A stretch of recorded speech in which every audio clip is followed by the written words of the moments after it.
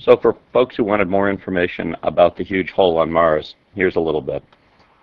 So this was considered to be a candidate cavern entrance, and you can see where some of the material has fallen down into this hole. This hole is about 100 meters across, and so that's pretty big.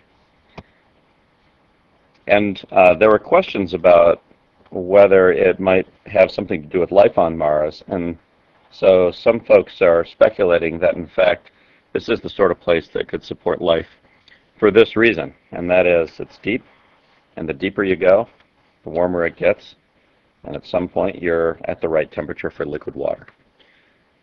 So if you go out here, you can actually see these details and a whole bunch of other really cool pictures of Mars. The date that this picture was taken, the angle of the sun looking down into the hole, time of day, and the exact position.